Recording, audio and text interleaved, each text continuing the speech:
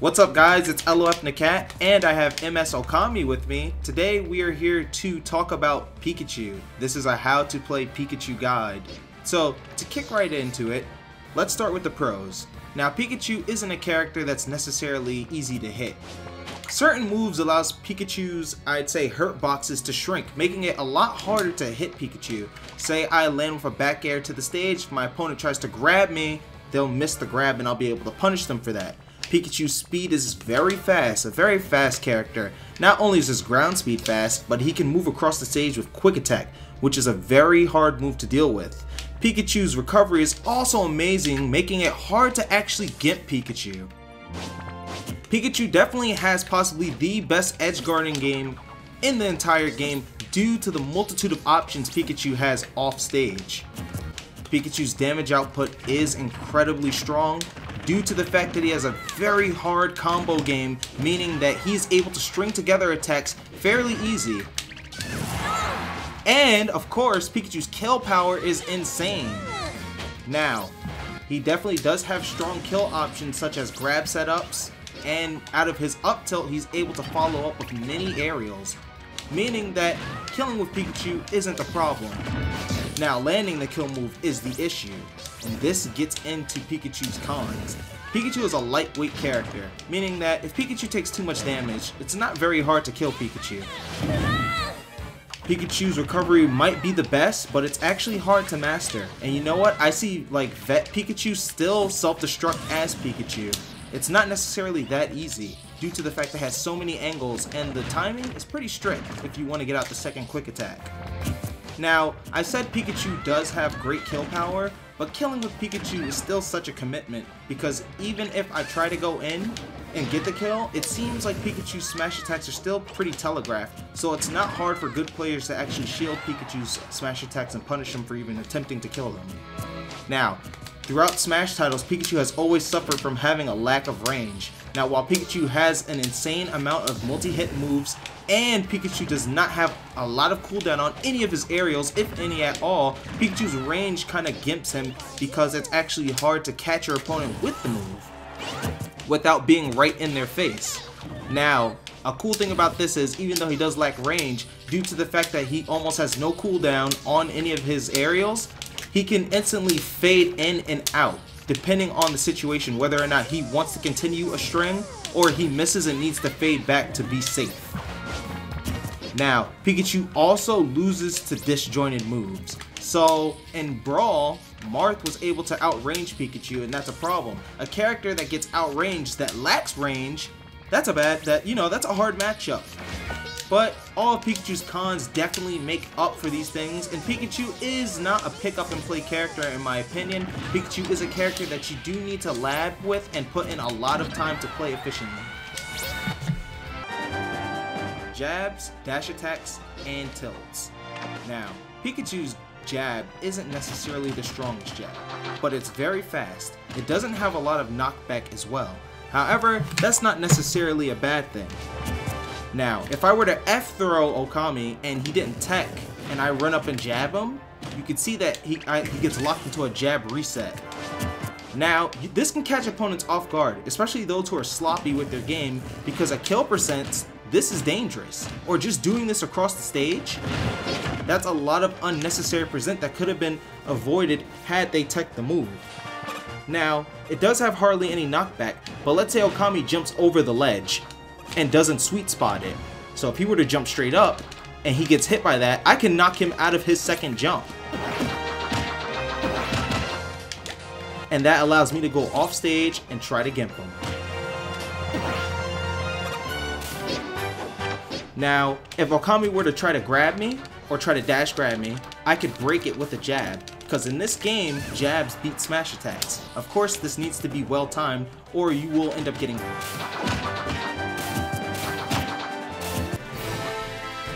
Now we have Pikachu's dash attack. Pikachu's dash attack is extremely strong in this game. However, it is a risky move to use due to the end lag on the move. It does do a considerable amount of damage. As you can see, it gave Mega Man 10%. But what of killing? Now, the move is an extremely powerful kill move. However, it should only be used for punishment.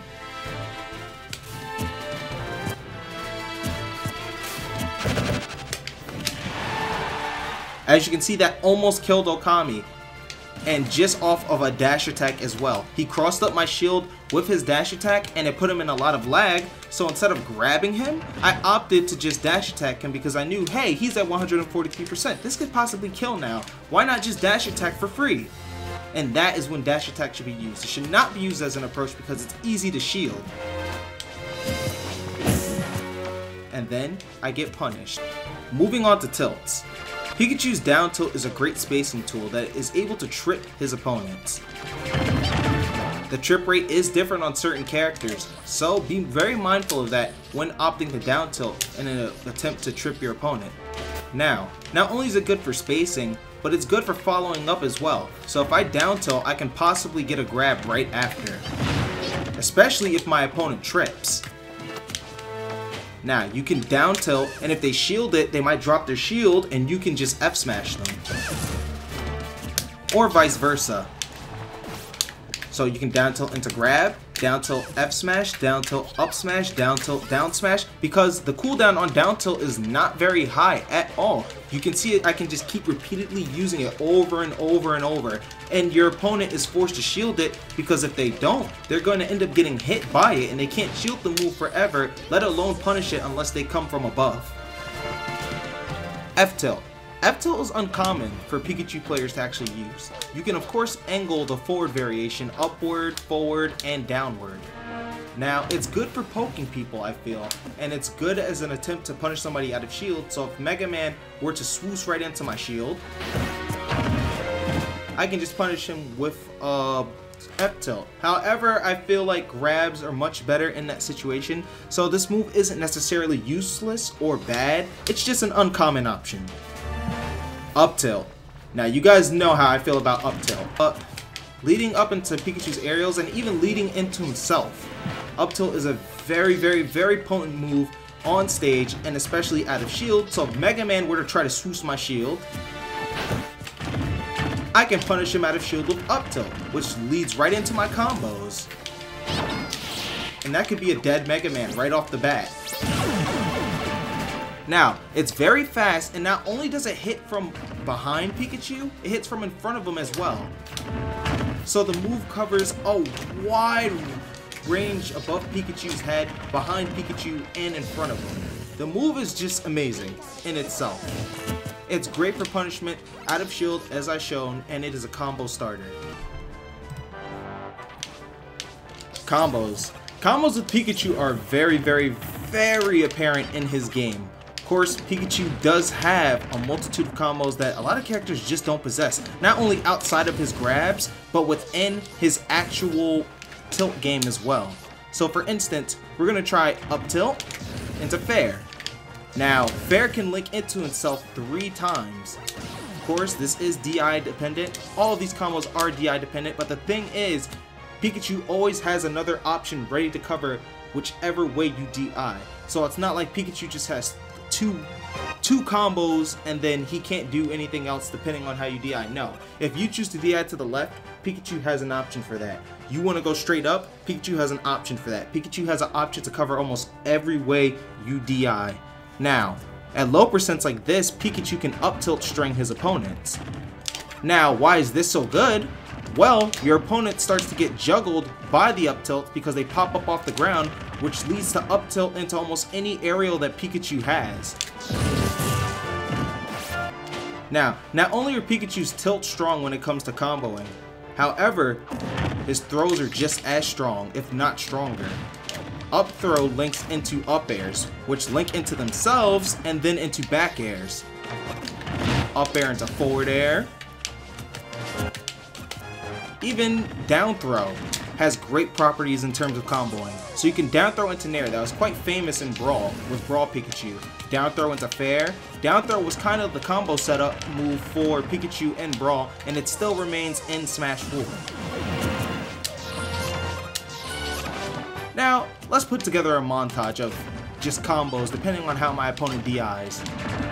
Let's see what I can make out of this.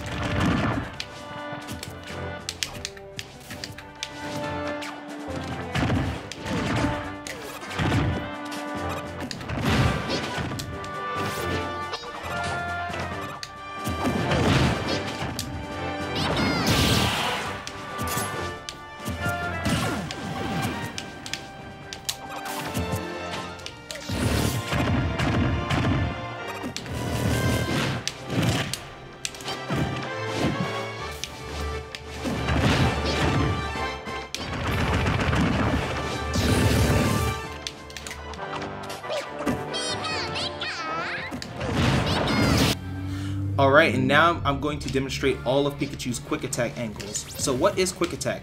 Quick attack is Pikachu's recovery move. Quick attack essentially is it has two parts, and you can angle them in any way you desire. Almost any way. You can't go forward 2 times. You always have to angle it a different way or go backwards. This move is extremely potent as a recovery move, of course. However, what of on stage? It can be used offensively to, I'd say, pop your opponent up to continue strings or to get in on your opponent, especially characters that do like to run away or are very projectile based. Now, due to the fact that you can close the gap with quick attack, let's see what angles you can use quick attack.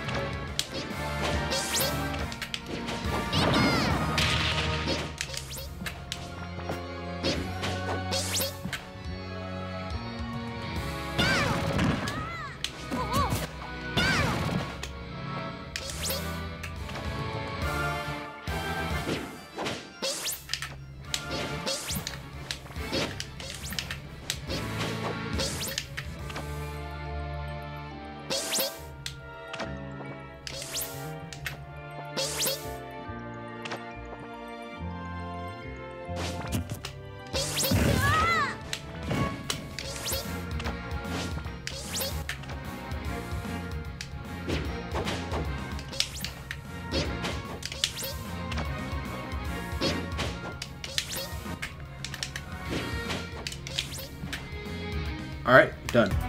So let's talk about quick attack canceling on the legend platforms. So, after a quick attack, of course, most of the time you notice that Pikachu is in a slight bit of lag. However, when using platforms and the ledge to your advantage, it's a little bit different. So Pikachu can quick attack cancel onto the ledge, of course. Let's see what that looks like. Now, did you see what I saw?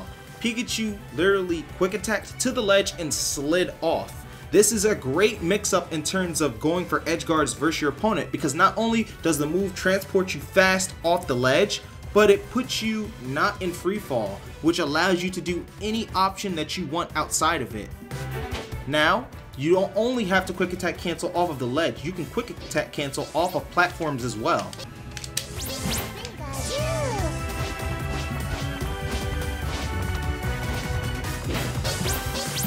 So this adds in a multitude of movement across the stage for Pikachu specifically, because Pikachu is the only character in the game that has a move such as quick attack that has properties like this and speed such as this as well. So you don't only need to dash around your opponent to move throughout the stage, you can use quick attack as well to move normally or to go across platforms. This is Pikachu's up B. Now, it has many angles which also pop up your opponent. So if Okami was at a high enough percent, let's say 57 right here, or 61, and I just up B him, it pops him up. And then I can possibly hit him with another aerial right outside of it. Now, we know what it can do on stage. What about off? Well, it allows Pikachu to recover from many different angles and depths of the stage. Of course, it is wise to jump with quick attack, therefore you'll have maximum reach. Now, you see, even from straight down at this blast zone, I'm able to come back this far away. I can make it back. Pikachu possibly has the best recovery in the game. The possibilities and endless opportunities with this move are what make quick attack one of the best moves in Smash history, in my opinion. Now let's talk about side B. Side B can be used to recover to the stage. As you can see, I'm able to snap the ledge when I use side B towards the ledge. And the move can be charged as well. On stage, it's not a good move though because it can be easily shielded and you'll get punished for it. So offensively, it's not a move that you want to actually use. Now, off stage, side B of course can be used to snap the ledge, and it can be used to make a mix-up happen due to the fact you might be using too much up B. But it can also aid Pikachu in traveling right under the stage to the ledge. So yes, Pikachu can go under the stage, guys, but you know, planking's not in the game anymore, so don't get any ideas. So off the bat, we have Pikachu's famous move, you know it from Pokemon, Thunder Jolt. Now, Thunder Jolt can be used in a multitude of ways. First off, as a tool to help with approaching. So if I were to shoot a Thunder Jolt at Mega Man, he has two options, to get hit by it or shield it. Now, I lied, because he has three options. He can jump over it. So, let's check this out. If he shields it and I chase it, he's gonna try to shield it so he doesn't take damage. Therefore, shield loses to grab. I'm able to grab him and set up for combos because he decided to shield my Thunder Jolt. And the thing is, Pikachu can just actively chase behind it. It's such a good way to approach your opponents. Pikachus do tend to camp with Thunder Jolts, and you can send more than one off the stage at the same time. And it's nice to have an active hitbox traveling throughout the entire stage that you're able to react with and work with. Now, if he chooses to jump over the Thunder Jolt, I can approach with an aerial to punish him for jumping. And if he chooses to spot dodge it, I can punish him for grab again by baiting out the spot dodge. So Thunder Jolt is very good to always have out on the stage as Pikachu, because a character with a lack of range, this move literally makes up for it, allowing you to punish your opponent for trying to defend himself against your active hitbox traveling across the stage. That can't hurt you because you're not Pichu. Now, in terms of edge guarding, Thunder Jolt is good in two ways. It can edge guard diagonally, meaning a character like Little Mac, if he tries to jump up, it can clip his jump just by hitting him from this angle. But however, you see how the move travels throughout this entire stage. A character like Mega Man that has to up B straight up would be in a lot of trouble if the move kept nicking him just like that. And now if you clip a character's second jump, there's no way they're coming back from that, because let's face it, they're not going to be able to recover, especially if you keep sending out Thunder Jolts throughout the stage. And of course, B reversal! This guy would say. Pikachu can be reversal his Thunder Jolts, so it's a good way to fake out your opponent. Oh, I'm running away, you're chasing me? B reversal! You can do a grounded one as well. And that is Thunder Jolt in a nutshell. Moving on, we have Pikachu's down B, bringing the thunder, literally. Now, Pikachu's thunder is a lot different in this game. In Brawl, you were able to actually kill off the top of the screen with Pikachu's thunder if they were at a high enough percent. People actively tried to air dodge this move in Brawl because let's face it, you don't want to die from that. Now, they kind of tweaked it a bit in this game. So, in terms of Thundercloud, if your opponent hits a certain area of the Black Cloud, so let's say the Black Cloud in general, they are spiked by the thunder, which brings them down to you to get hit by the large hitbox of thunder. Now, this is a great kill move, and you can even jump and hit your opponent with it as well. Now, the thing is, your opponent can DI out of this to the left or right, but some people don't do that because you're mixing them up in terms of what grabs you're using. So they're prepared to DI left or right because they think you're going to up throw them for the kill, you down throw them instead. And now they don't know what to prepare for because of course you can just back throw or forward throw. Mixing up your throws is important, but at kill percent, you want to try to get that Thundercloud kill. Now, I'm going to show you a trick that I actually saw Shimitake do in tournament once. His opponent DI'd to the left, but it was only by a teeny bit. And if he stayed stationary with the down B, he wouldn't have caught him. So if my opponent DIs to the left a teeny bit, I'm able to tiptoe and walk over a little bit to Thundercloud spike him. It's very hard to actually pull off, but it does work. Bringing down the house. Now, you can use this offstage as a recovery option. However, make sure you're jumping straight up, not moving so that the thunder hits you, allowing Pikachu to not fall freely. Because if I were to do this, I have a lot of lag and I will not be able to recover back to the stage, and that's going to be a stop. So you have to be safe and know the spacing of the Thundercloud, because this thing is amazing for edge guarding. I'm going to try it on Mega Man. You see how it pulls him right in and he gets stage spiked? Well, the Thundercloud can also literally miss my body and bring him all the way down to the low blast zone to die. So Thundercloud, aka Pikachu's down B, is amazing in this game on stage and off stage due to the fact that it can net kills as early as 20% if you're edge guarding your opponent, and on stage it can kill your opponent at as low as 100% depending on the character's weight and where they are on the stage.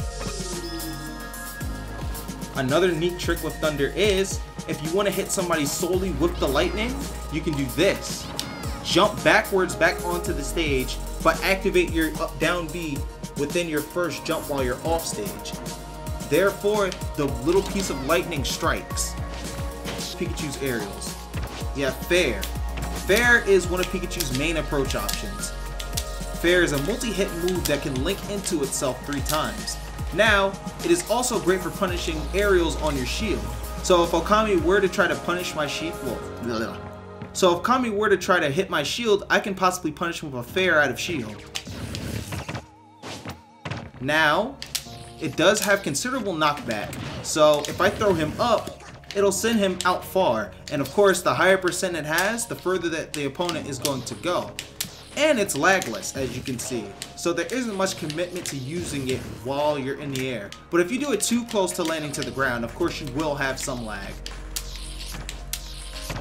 Now, due to it being a multi-hit move, in this game, some multi-hit moves actually have the ability to spike their opponent. So for instance, I'm going to go off stage. I'm going to jump up, and let's see if the last hit of Okami's Fair will end up spiking me. Back air.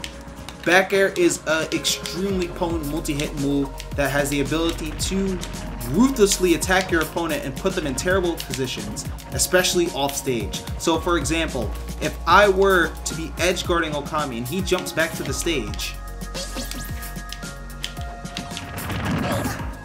I can stage spike him with that move.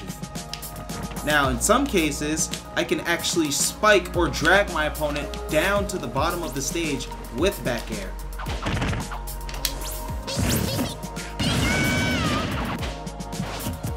Back air does come out outside of Pikachu's up tilt, so it is great for combos and within combos.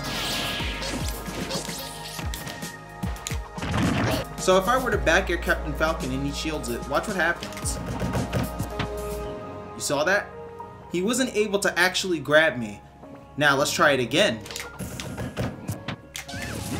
I can punish him for trying to grab me. The thing is, with back air and some of Pikachu's other moves, it shrinks his hurt boxes, meaning that he's not able to actually get hit or get grabbed. This is something that annoys a lot of people that have to fight Pikachu because it makes them miss punish attempts. Now, if Captain Falcon were to jab me once on my shield, I can come out of my shield with an out of shield back air to punish him. Back airing out of shield is very, very, very good as Pikachu, and not enough Pikachu players do it in my opinion. So, as you can see, back air is a great move for not only stage spiking your opponent, but just not keeping them away from the ledge in general. Back air is also great on stage for out of shield play, and for allowing your opponent to whiff grabs and attacks due to a shrinking Pikachu's hurt boxes. Back air is just an all-around strong move, and I really advise you to use this move. Let's talk about Nair a little bit. Nair is a move that can be used as an approach, but isn't a popular approach due to Fair being so good, as well as Dare.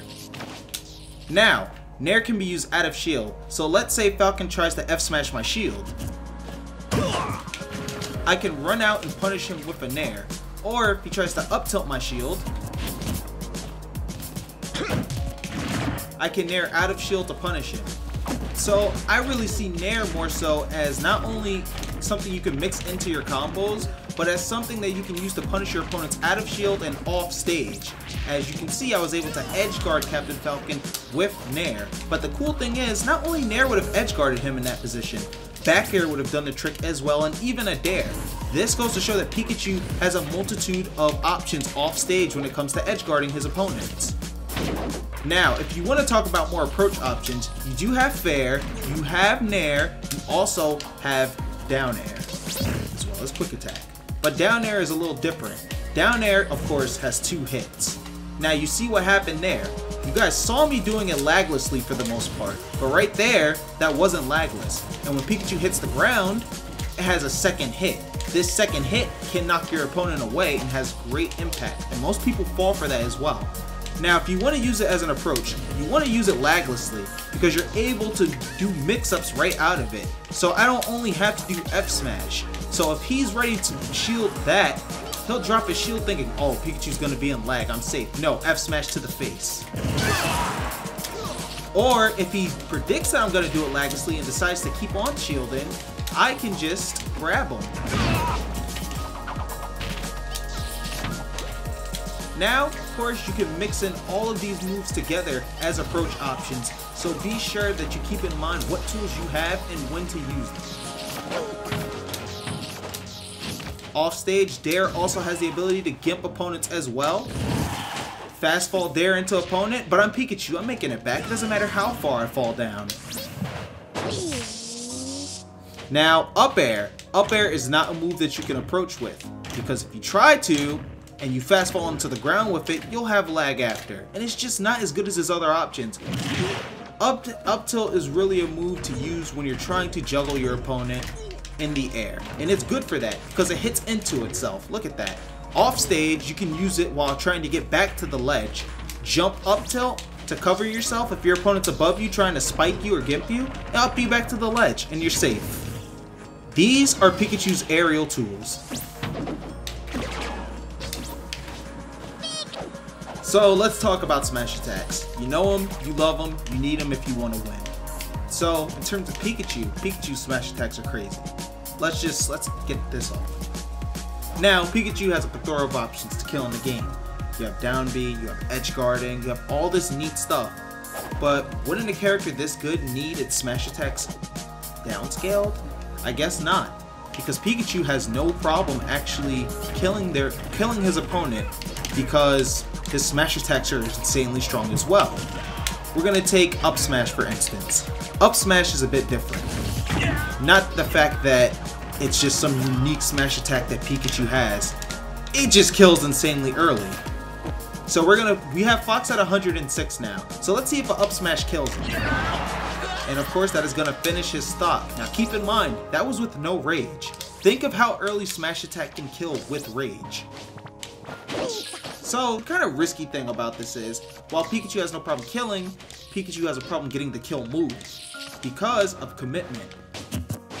It doesn't take Fox much to just sit there and shield my up smash attempt and then punish me for it. So, you gotta be careful and you gotta go for reads. Now, if you want a safer way to link up smash into something, take my advice and fast fall fair into your opponent into up smash. At higher percents, it pops them up just enough so they can't shield it and then they die from up smash. Now, let's talk about down smash. Down smash is arguably better in this game due to the fact that SDI is no longer as apparent as it was in previous titles, making it so that your opponent can't mash their way out of the multi-hit move. This move does have the ability to send your opponent off the stage far, which allows Pikachu to get straight into his edge guarding game. Now you have F smash. F smash is a beast all in itself. When spaced like that, it won't kill as well. However, when spaced the right way, at the tip, F smash will destroy Pikachu's opponents. Literally. Now, F smash also has less lag than it did in Brawl, meaning that you can act almost right after the F smash ends. So if Fox shields my F smash and then tries to come in, I can down tilt him. But of course, don't get too happy with down tilt because you can grab as well. And those are Pikachu smash attacks, guys. Very deadly. However, if shielded or telegraphed or predicted, you can get in a lot of trouble for trying to force the kill with them. So be careful. You have a lot of other options that you can use. Now, that's going to be it for the guide, guys. But let's talk a little bit more about Pikachu in terms of where I think Pikachu might be in this meta at the moment. Pikachu is a not so easy character to play, let alone master. So therefore, there aren't a lot of Pikachu players, at least at a high level yet. Now, Pikachu is a very popular character. I would say the fan favorite in certain circumstances because, let's face it, the iconic little rat is very nostalgic to us because we all used to watch Pokemon, at least hopefully all used to watch Pokemon when we were children and still love Pokemon. We kind of hold them dear to our hearts. Now Pikachu in this game I feel like is definitely a top 10 character, no debate about it. Top 5, very possible. Top 8, I'd say definitely. So, Pikachu's very good in this game, guys, and I really hope you do decide to play him because I definitely added Pikachu on board with my Nest and Fox so I can aim to take more tournaments and improve my game. Thank you guys for watching. Hope you learned a lot about Pikachu throughout this guide. Be sure to like and subscribe to the channel as well as follow me and Okami on Twitter. I will provide that right after this. Thank you guys again for watching. Peace out.